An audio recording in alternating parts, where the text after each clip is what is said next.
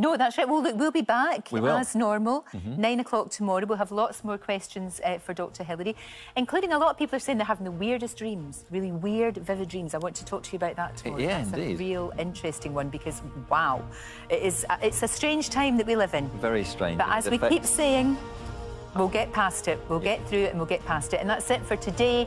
Phil and Holly are here, of course, next with This Morning. Good Morning Britain, back from 6 o'clock tomorrow. And I'll see you, as always, 9 till 10 with Dr. Hilary. See you tomorrow at 9 o'clock. Take care of yourself.